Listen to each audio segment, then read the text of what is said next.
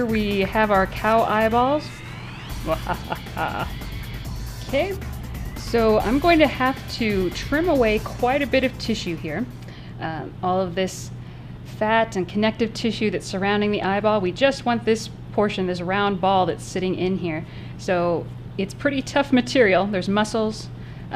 If we took the time, we could distinguish the different extrinsic muscles, the lateral, medial, superior and inferior rectus muscles that are straight, the oblique muscles, inferior and superior. We would be able to get through all of those. It's a little bit different on a cow than a human, but I'm just going to go ahead and trim all the way around it. I'm not afraid to make some pretty big cuts because this eyeball is a pretty tough guy. It's going to take a lot to work my way through this tough outer layer, so I'm not afraid to really snip into it. And I'm just going to clear out as much as I can. I'm going to try not to cut straight through the back though, because I want to save the optic nerve. But I'm going to cut all the way around and keep cutting and keep cutting. So I will do that and show you various stages. Okay, I've been trimming for a while. Just wanted to show you back here in the back, this little portion that's sticking out, this tube. That's the optic nerve. So I'm going to try and avoid that as I'm cutting away the rest of this tissue. So I've been chopping away, slicing for quite a while. Just wanted to show you this optic nerve goes right up to the eyeball. So it takes some time to get all this tissue out of the way. Trimmed all of that away until we get to just this eyeball that's sitting inside this big hunk of tissue. And that's what we're going to work with now. So here we have the eyeball like it would be looking at you, but the cornea is very cloudy, so you can't see through it like you would when this was in life.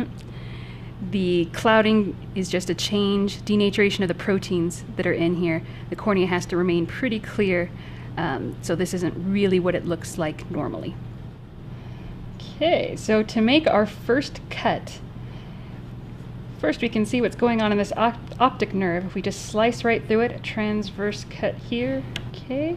And if we look at this cut, you should be able to see, if you look really closely, and maybe you won't be able to with or without the camera, but there's a ton of fibers coming out of here.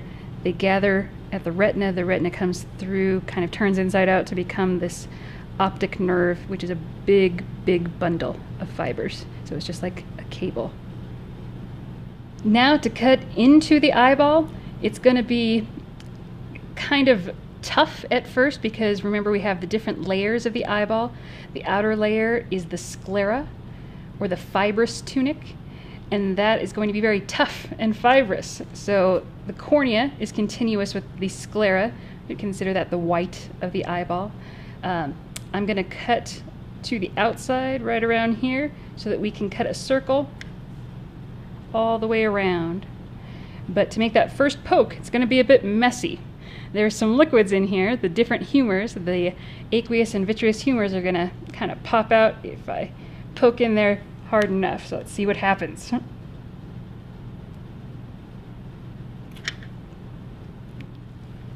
going to go ahead and use the scissors now to continue my circle. Okay, a little hard to cut through all of these layers, and I'm not making a perfect cut, I'm sure, but generally, ooh, I'm leaking out some humors here. Continuing in a circle.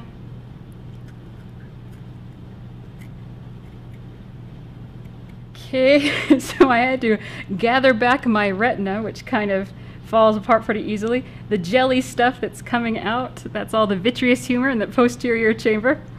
And all of this tan membrane that's coating, oh, there's some nice jelly, that's coating the back. This is the retina. This whole bit is the retina itself, not the gel, but the membrane. So I'm getting rid of some more vitreous humor there. It's a very thin coating that surrounds the whole area. Remember, there are 3 layers, so the white part here, the most thick fibrous part, is the sclera. The darker colored pigmented area in between is the choroid, And then the retina is this very thin membrane that's coating the entire inside of the eyeball. And because that membrane is held in place basically by the vitreous humor, as soon as I let out the vitreous humor, it's starting to fold up and want to come right on out. So I'm going to let it. I'm just going to gather up the retina and let it fall right off. It doesn't come all the way out because it's connected at the very back here. This is the optic nerve. So if I turn it around, you can see that's where the optic nerve exits. So it's a connection with that retina turning inside out, like I said, to go into the optic nerve. So it can just kind of move it out of the way, flopping around. This whole thing is the retina, the retinal layer. Just a special thing for the cow eyeball that you don't find in your human eyeball is this very nice, brightly colored, shiny area. Looks like a seashell, sort of.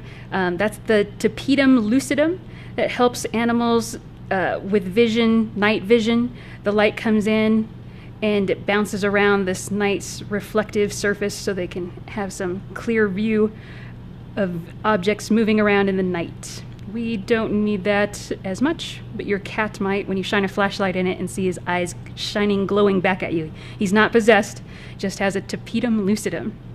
Okay, so here is the anterior portion of the eye that I cut away, that circle.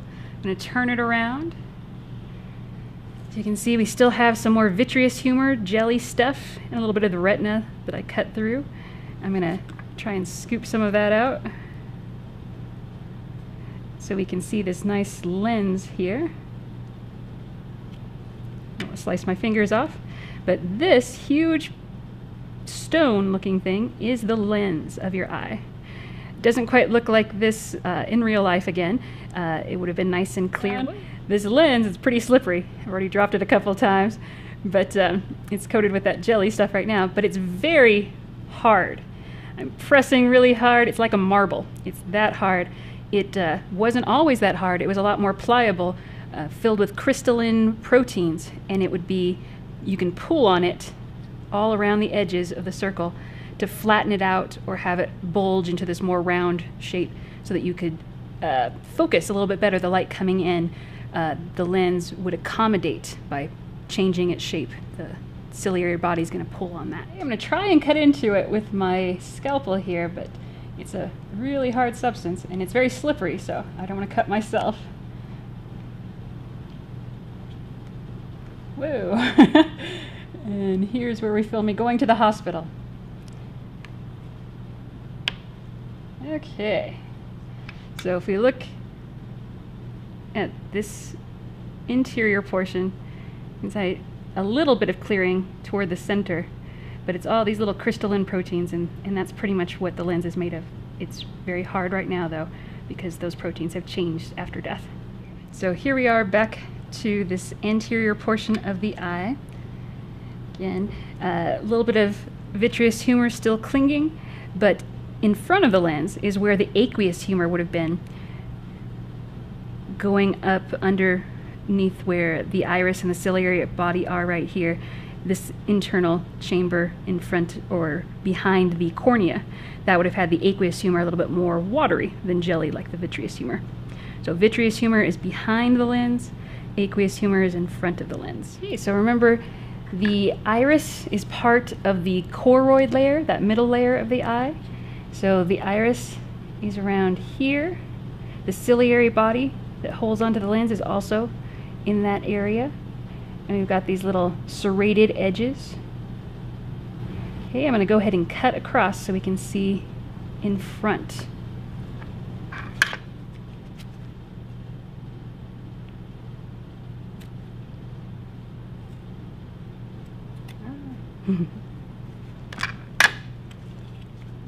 Okay, so you can kind of pull that apart a little bit as we peel back. So I've cut through and around the iris and the serrata here, and if I just kind of flip it back, you can see that would be what you would consider, if you have blue eyes or brown eyes or green eyes, whatever, that's the colored portion that you actually see through the sclera, which is the cornea that's clear normally in front. So this would be the iris that we think of as being the colored parts of our eye, as well as the ciliary body around it that helps pull on the lens. And that's the part of the choroid layer. All right, that's our basic summary of an eyeball, the parts you can see. We're gonna go ahead and say goodbye. Wink, wink. This is what we started with, and this is the mess that we end up with. Don't wear nice clothing to an eyeball dissection. And lefty out, righty out.